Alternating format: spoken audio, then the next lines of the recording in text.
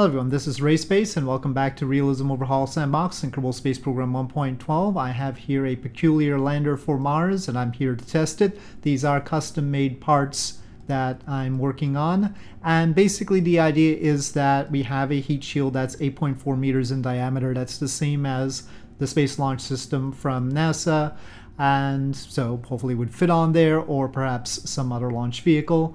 And we have a habitat that fits on top of said heat shield, but also a ascent vehicle with this pod here.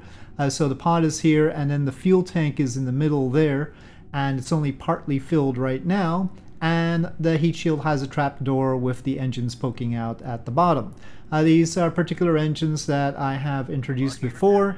They are methane, hydrogen, oxygen engines, so tri-propellant. And that's to give them a little bit more efficiency while still having some density to the fuel, because otherwise the fuel tank would be rather large if it was just hydrogen and oxygen, or the engines wouldn't be as efficient if it was just methane and oxygen. So it's sort of a happy medium.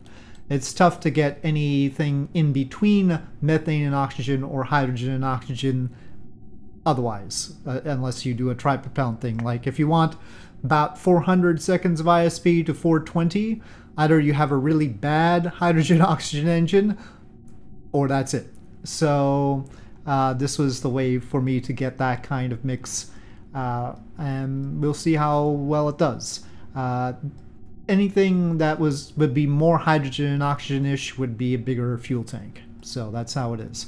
Also, we have landing legs that in one case would serve as a descent ramp for the Kerbals, so people could walk down one of them. The others would not be walkable because that would entail too much airlock volume in the HAB. The HAB does have a small ISRU unit built in, and we have drills here, and we also have a nuclear reactor that is not currently active. That's this door here. Don't worry, we will extend it out well away from the HAB. Otherwise, it does have a fuel cell as well, using the hydrogen and oxygen if we need to do that. And it's got solar panels up by the pod. The pod itself would just use the solar panels. So that's the setup, and I need to land it somewhere with ore so that we can replenish its fuel. And in this, for some reason I only have these resources. I don't know why. But that's our ore patch, and so we're going to try and land somewhere around here, and hopefully there'll be enough ore for us to drill for. I already tried once, that's that lander there, but I'm going to go through it again for the purposes of the video, and I'm hoping that it doesn't end up too different from the one that's already landed, because that one worked well enough for me to start recording, basically. So, that hopefully will be about right. And right now it's all opened up, but of course we're going to close it up when it comes time to enter the atmosphere of Mars. We do have a descent mode on the HAB that I'm going to use to do somewhat of a lifting entry, but we don't have a full lifting entry. Obviously this is not Starship or something like that.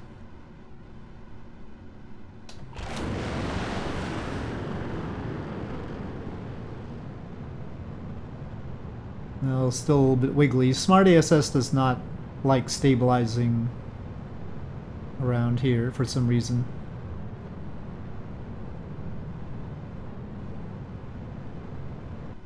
I've been going with about 42 kilometers.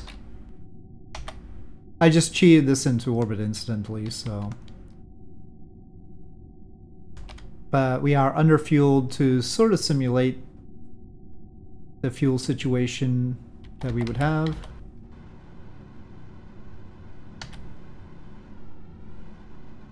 So, closing up, retract, do not jettison. So, all closed up there now. Let me turn off the overlay.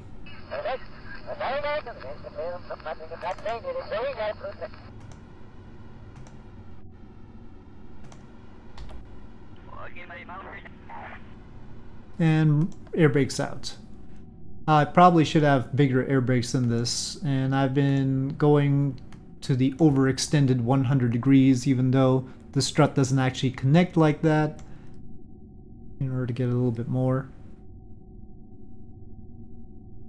But yeah, I think I have my own air brakes somewhere where I could have them be bigger and maybe fit a little bit better too.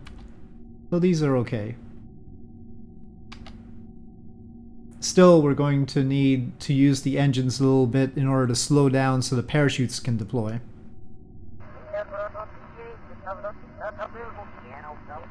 Okay, turning descent mode on now, since we are firmly suborbital, and I'll just control it myself.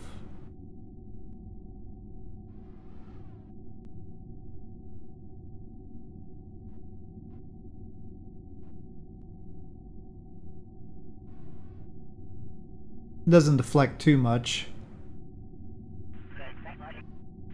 but any little bit of lift will help so that we slow down more ahead of time. The habitat portion is about 12 tons, just for reference. We don't have much ablator on the heat shield because we don't need it. Mars is more about having surface area, not so much about the heat, because we're not coming in that fast. And it's a thin atmosphere.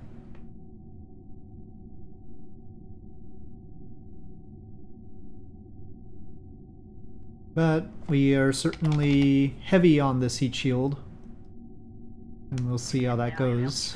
Right about here, I'm opening the doors, arming the parachutes. Okay, ignition. We need to be below 2,000 meters per second for the parachutes. Now, of course, I have a pair of drogue chutes and a pair of main chutes.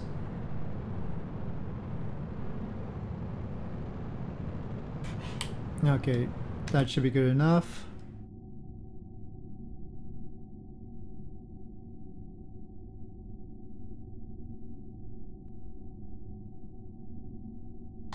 Let's see, well, let me turn on the overlay again. Yeah, well, we're in the patch that is okay. Not landing at Valles Marineris or anything, which would be easier. And it does seem to have ore in it, but we're landing over here this time. Okay, and because the landing thrust will sort of be aimed wrong if I don't turn it off, I'm gonna turn descent mode off. Don't know how, practically speaking, they would do that exactly. Perhaps move water from one end to another. We do have basically refrigerators for the food, water, and oxygen. They are the right size. The food, water, and oxygen you see up there are sort of in these containers. So they could, there we go. So they could, if we add some spare space, move water from one end to another or something.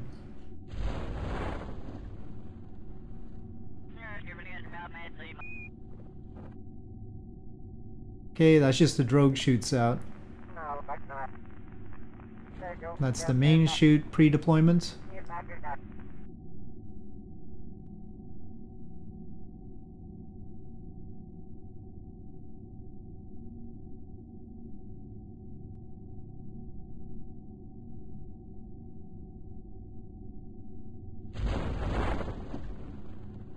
Okay, ignition.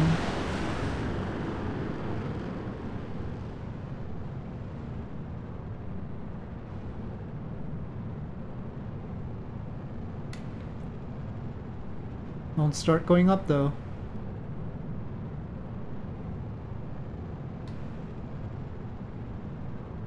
Okay, alright, we have landed. Probably the best landing I've done with this so far. Okay, so retracting those air brakes, and let's extend out the nuclear reactor and then start it. We wouldn't have started the reactor or anything. Deploy, and so it floats out there. I wanted a cord as well, a wire. But I ultimately decided that animating that would be too much of a pain. It also sort of floats above the ground. I'll have to move it down. Anyway, it's a 60 kilowatt reactor. So it's a little bit more than the kilowatt power one that they have, or that they're working on right now. And activate generator. So now it's generating. Okay. And And deploy drill. Deploy drill.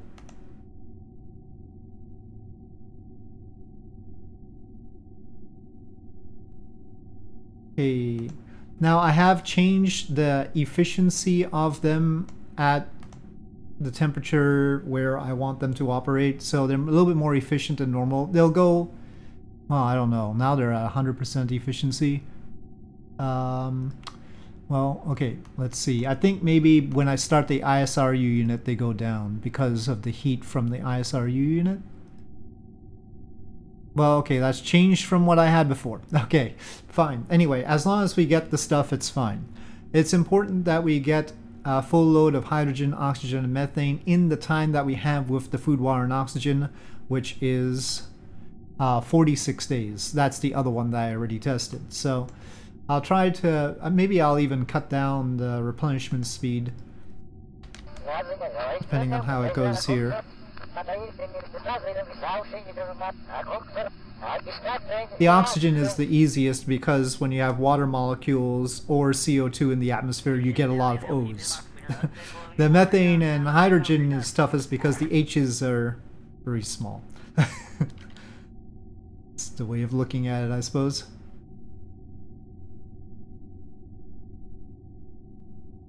Okay, we've got a reactor, so we don't have to worry about nighttime or anything.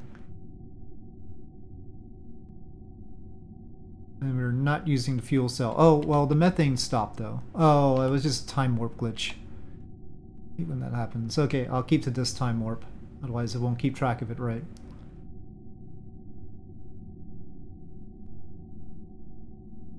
Now, I've yet to actually test the ascent vehicle all the way to orbit. So that's going to be the new thing here.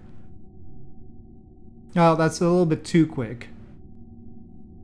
That we've replenished everything. I'll have to cut that down a little bit. It does depend where we land, like in a more efficient spot or less efficient spot. It's tough. Hydrogen, of course, is the last to finish replenishing because it boils off and everything. We do have boil off. I do have MLI layers, but we do have boil off. Okay, we're coming up on daylight. That'll be good. We're just about replenished. And there's the sun. Okay. So, now. We don't really need to retract the surface harvesters. I'll just leave them be. Okay, well.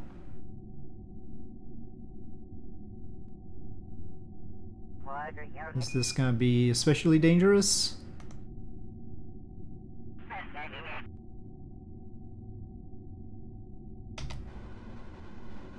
Okay, a little bit of throttle. Oh, I can't use that throttle. And go. Off it goes.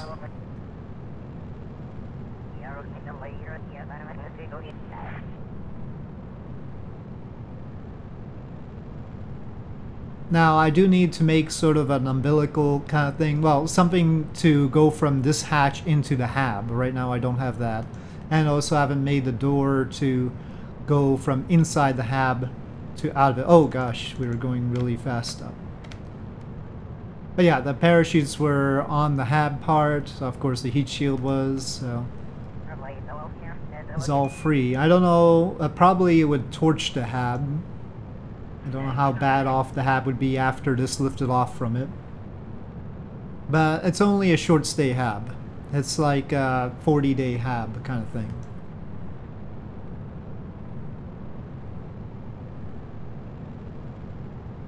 We left most of the supplies in there. There's only 10 days worth right now. Just the procedural tank, and it's the basic aluminum gridded tank. Nothing fancy. I should have dumped the wastewater, waste, and probably the carbon dioxide too. We're clearly not using herbalism in here. But yeah, well, we've got a little bit of extra mass, presumably to simulate some samples or something. Well, the tripropellant thing is a little bit of a hassle, but it's probably better than using pentaborane or something. Oh, incidentally, I forgot to mention These engines top off at 100 kilonewtons, and they throttle down to about 25. And ideally what would happen is the throttling would be by cutting the methane, and so technically they would get better efficiency when I throttle down. I'm not simulating that right now. You can see the efficiency is 383, so not actually in the 400 range right now. I guess that's what I calculated out to be. They're not as high chamber pressure as the bigger ones that I used on the Perspective H4 launcher. So just 383, that's all I'm asking for. It's not crazy, right? Normally for just methane oxygen, for a lander engine like this, I'd probably use 360. Just a little bit of hydrogen. We needed to carry the hydrogen anyway for the fuel cell. So this just helps.